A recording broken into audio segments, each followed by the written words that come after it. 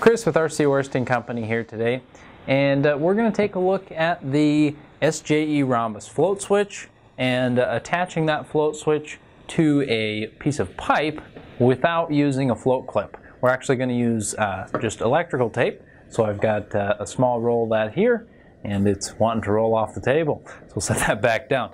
So of course, as I mentioned, the SJE Rhombus Signal Master Float Switch is what we're going to be using today.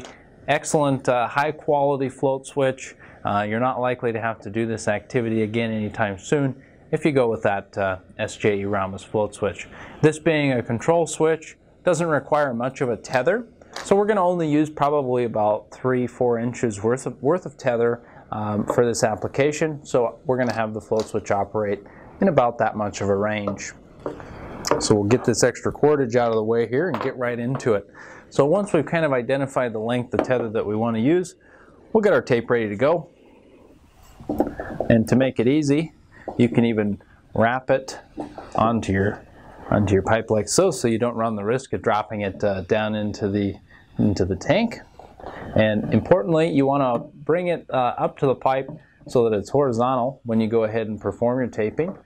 Of course, this isn't going to be adjustable like a pipe clamp would be, so you want to get your final point set and then go ahead and wrap that with tape a number of times.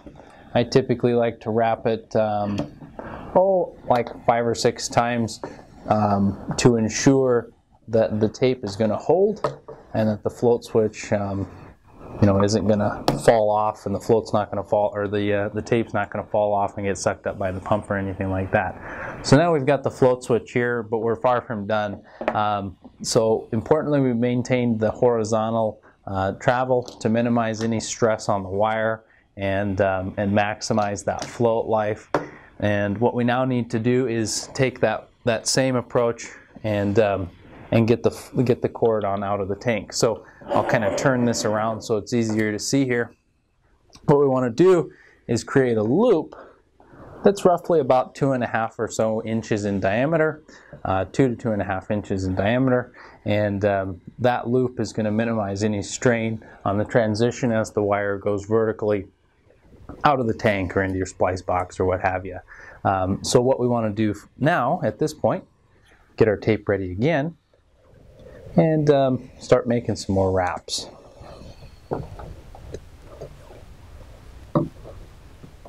And I'll do, again, about 5 or so wraps on this side.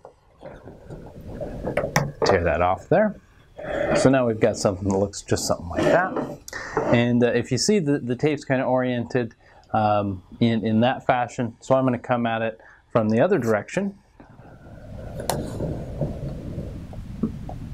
And going through the loop. This is where it's important to leave yourself a large enough loop, because if you're using a brand new roll of tape and your loop's not big enough, you're certainly not going to be getting that tape through there. So adjust accordingly, and a larger loop's not going to hurt anything, but you do run the risk of other floats potentially getting hung up on that if you have this hanging out too far, kind of like an ear or something like that.